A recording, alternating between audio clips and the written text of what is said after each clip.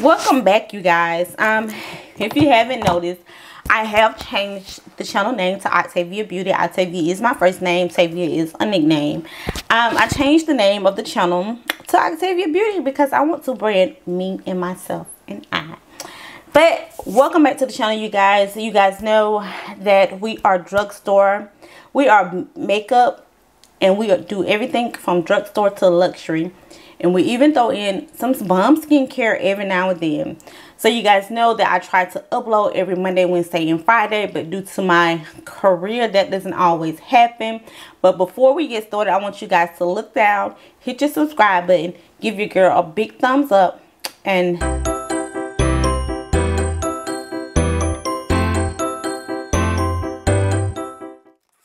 so today in this video, we're going to be using McGrath's Mothership palette. This is my first time purchasing and using one of her full-size palettes, but we are about to do a bum tutorial with it.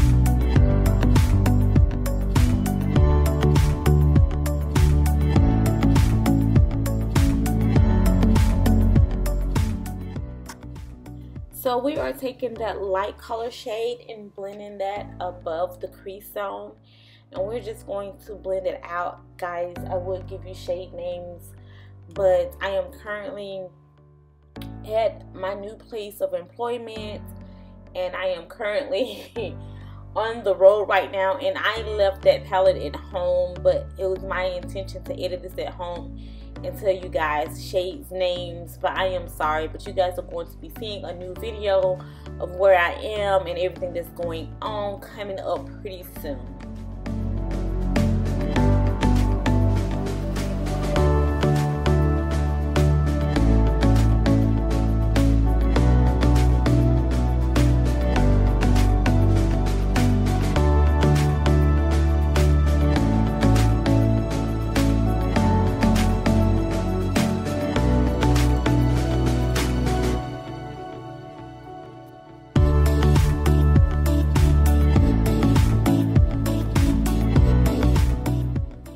So now we are going into our transition shade that looks to be a deeper looking brown shade. It's definitely deeper than the shade that we took above the crease zone. We're going to pack that shade on, blend it out.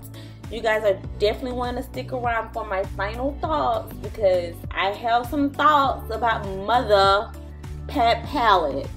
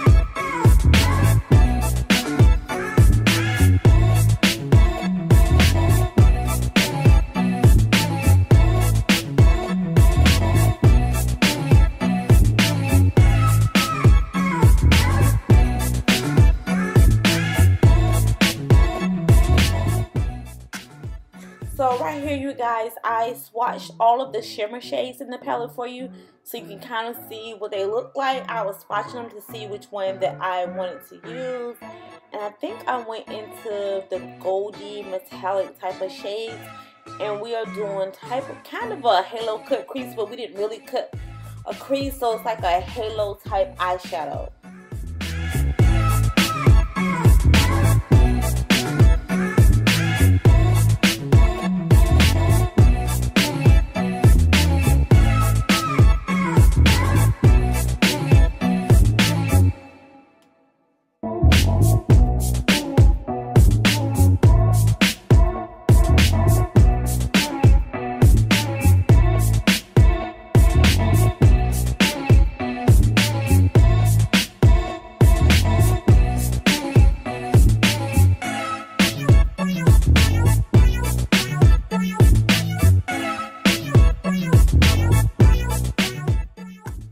So I'm taking that lighter shade that I used above the cut crease, and I use it to kind of blend out the edges of the shimmer shadow so it don't look so harsh, if that makes any sense.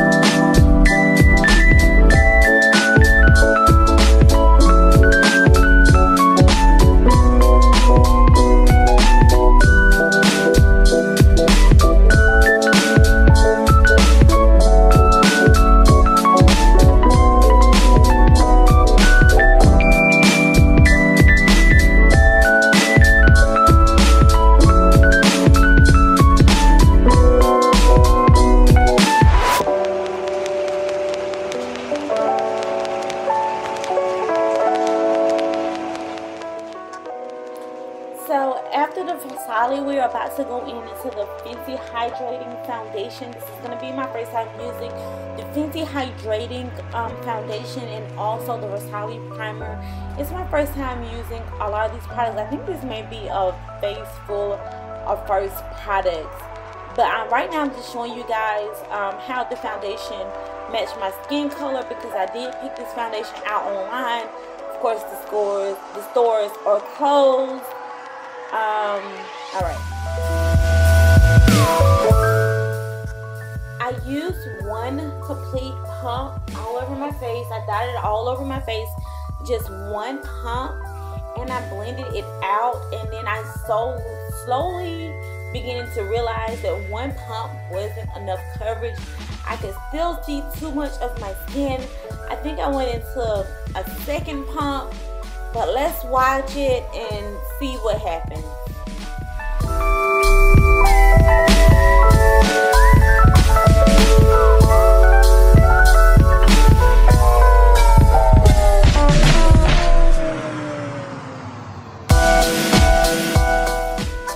So now I'm having to go into my second complete pump, because that first pump just wasn't enough coverage.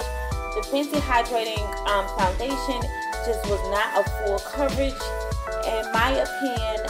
So I think I went into, I think I used maybe 2.5 pumps, I'm not sure, but one pump definitely wasn't enough coverage. for the price.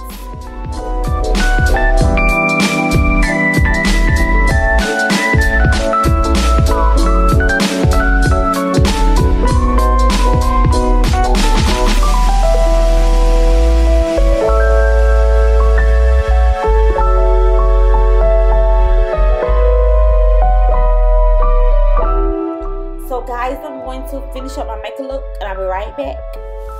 Okay, you guys, I am back with the final look.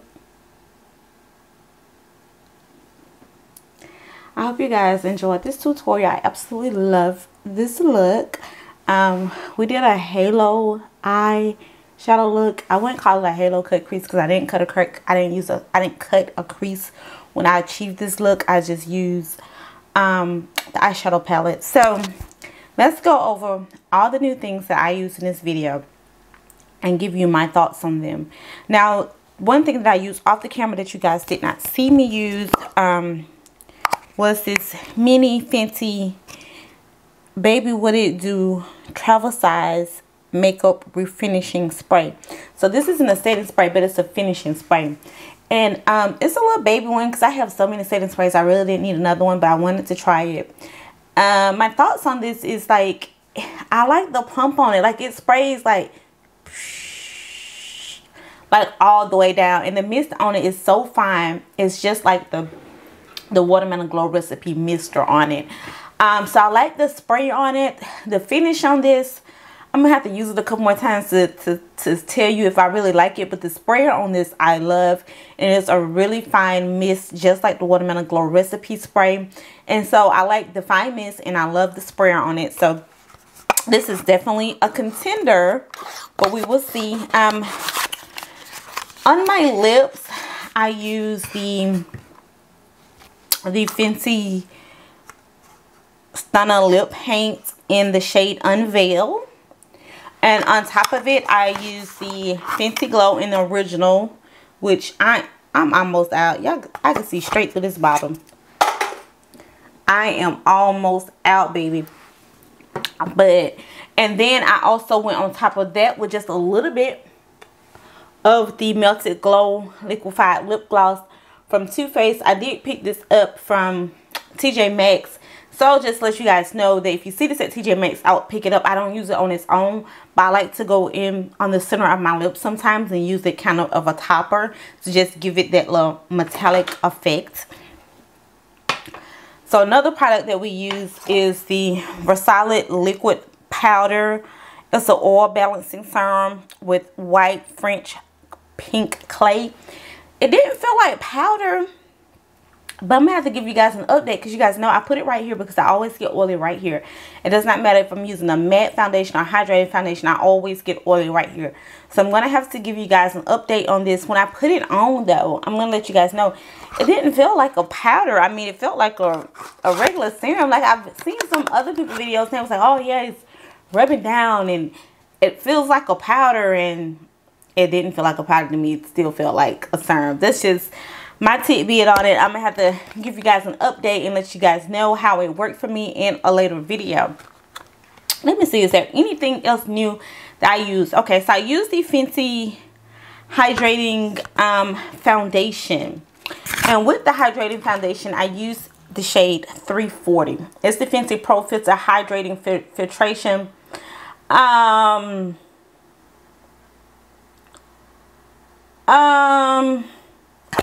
It took more of this to get the coverage that I wanted. I think this is a medium. What kind of coverage is this? This can't be a full coverage foundation. It says the hydrating medium to full coverage for skin tones, long wear. To me, this is a light to a medium coverage. It took me, I think, 2 pumps to get kind of medium coverage, because with the first pump I could see a lot of skin. With the second pump, it covered more, but I could still see some skin, but not as much as with the first pump. I would say if I wanted full coverage, I probably would have to go in with this with 2.5 to maybe 3 pumps. But you can't see my skin now. I made it work, but I wouldn't say medium to full. I would say light to medium, but it is buildable. I do think you can get that full coverage of it. but you're gonna have to use more of the foundation. Now, as of the foundation itself, the color matched my skin. It went on pretty smooth. The only thing that I had an issue with was the coverage. I had to use a little bit more, but sometimes I use 2 pumps, sometimes I use 4 pumps of foundations. So maybe that's just me. I've got to get used to the formula.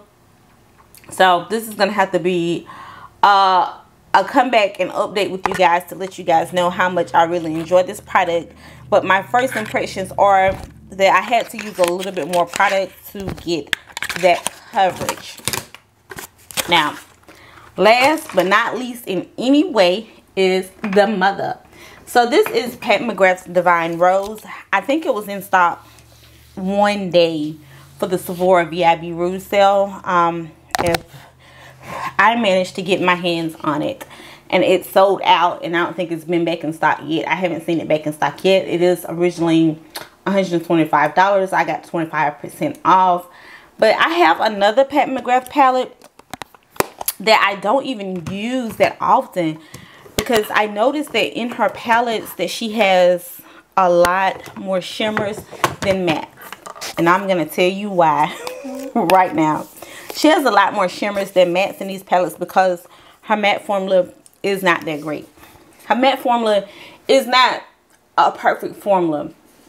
This is the mini Pat McGrath Mothership Sublime palette, and I got this back when it was like on like really sale for Sephora. I got this for the low. I can't remember the price, but it was definitely for the low. But yeah, like her matte formulas is no different than I've used better matte formulas. Now, it is pigmented. They do blend. I did have to put a little bit of work in there to achieve the look that I got today. But her mattes, there's nothing spectacular about them. But her shimmers, I think people buy them for the shimmers. And I think that's why she put more shimmers in here. I definitely think these shimmers are definitely beautiful. You can use them as a topper shade or whatever. But her shimmer formula is like bar none, and the shimmer colors that she have in here is amazing. I did swatch the shimmers for you guys, so you will see them. You know, you should have seen them before this point, but the shimmers in this palette are bar none. Her shimmers are a great formula. Now, here's the kicker. Is this palette worth the $125? Don't y'all drag me for this, but I don't think it's worth it, because even with Natasha Denona, if you pay $129 for a palette, the Metropolis palette, I paid pretty good penny for that, and I got some. I didn't really pay full price on it. I used some points and I got it. But look how many more shades you get with this, and you get different formulas. I got cream formulas. I got shimmer formulas. Like, I love this palette, and I feel like this palette is worth it because you get more shades. But this is gonna probably be my last Pat McGrath purchase. I just don't think they're worth the money. This was the only Mothership palette that I own. This is the only Mothership color store that really caught my eye. Those other palettes really didn't catch my eye. They just wasn't for me. But I do think the shimmers in this palette are great. And if you're thinking about trying Pat, I would say try one of those minis, or try one of those quads. Get a quad or a mini before you invest full price for a full palette, because to me, I just don't think it's worth it. Pat McGrath line is so expensive, and I understand that maybe she's trying to build that with Chanel and Tom Ford, but she's not going to get my dollars. I'm going to give my dollars to Fenty, to people who are affordable and are definitely worth the money. But thank you guys for joining me. I appreciate it. Make sure that you give your girl a big thumbs up, leave me some comments, and subscribe to the channel. And I will see you guys later.